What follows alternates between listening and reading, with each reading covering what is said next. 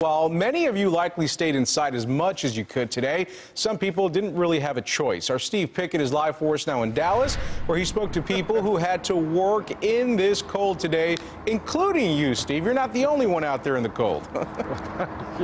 Hey, kid, it's a balmy 32 right now. What are you talking about? It's sun shining. It's a great day. I'm actually told you can stay warmer if you just keep moving around, folks. Believe me, I've been moving around. I'll tell you where we've been. We have talked to a variety of folks who may not be as happy as me today, facing the frost of this North Texas Monday.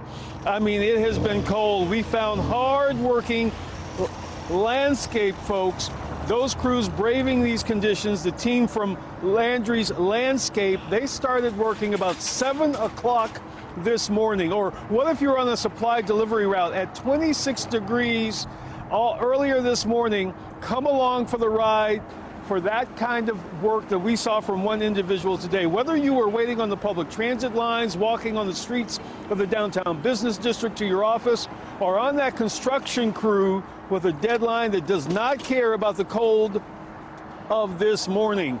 The work day outside, for a lot of folks, simply cold to the core.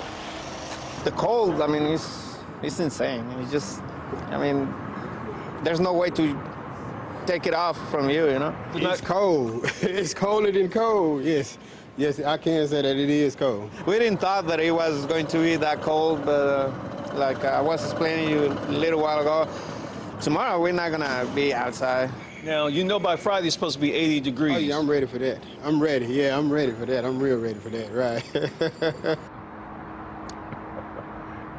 Some folks were freezing their petunias off, literally. We will explain that aspect of that story at 4:30, protecting your plants, if you will. A little bit more on that. For now, I've got to get back into a car here because I can't talk anymore. Ken, Gilma, back to you. Steve, stay warm. Thank you.